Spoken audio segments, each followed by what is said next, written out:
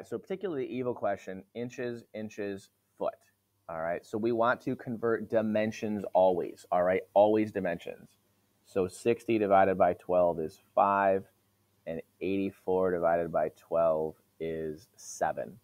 All right, so the pyramid has a square base with 5 feet sides. All right, and a height that's 7 feet tall.